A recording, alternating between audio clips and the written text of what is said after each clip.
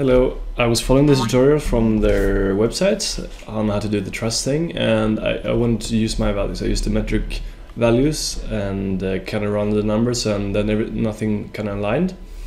And then I was kind of frustrated by that. And also, I was bothered by the fact that if you don't know the exact dimensions, it's going to be a bit strange to do what they did. It was like moving line. So they were like a line going up here, and they moved it so it snapped to this line. And if you know exactly the value here, then that's fine. I was like, why can't you draw by yourself? And so I thought, why is it not an ortho mode? And it seems to be that there is an ortho, but you have to do it in another way.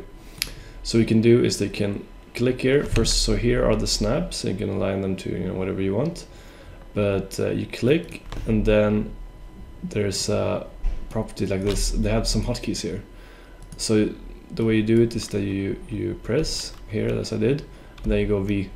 V is vertical mode. So, and also it did not work in the 3D view. It only worked in the 2D view. And then you have to do like that, boom. And then it was like this, and then you could do the same thing here, and then you do. I mean, it's very, very basic, but I thought that might help somebody. And then another thing that I found out was that I also found out how to import from Rhino to this software without any big. The problem was that it seems like you cannot do curves. So if you do curves, you probably have to do polylines.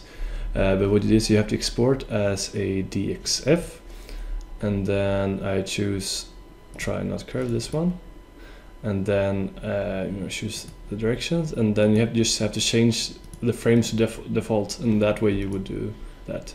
Otherwise, if you leave none, nothing will be imported. And I guess you could do more with solids and stuff. If you choose your categories of I'm not so very good with the software, so small video, short. Ciao.